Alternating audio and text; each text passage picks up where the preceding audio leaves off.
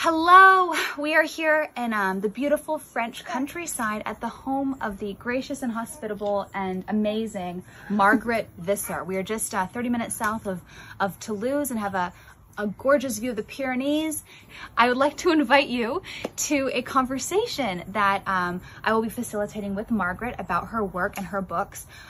She's the author of some incredible books, some of my favorite books, including Much Depends on Dinner, The Rituals of Dinner, The Gift of Thanks, The Way We Are, and many more that I encourage you to look at and check out if you have not. And I love her work on civility and norms because she cares about the question of why we do things the way we do them and isn't content with superficial explanations for the way we do things. And she loves ideas, loves the passion she's passionate about philosophy and classical history and brings that lens and paradigm to her work, which I also am so grateful for. So she's someone I respect and admire tremendously, and I'm thrilled to have a bit of time to talk with her.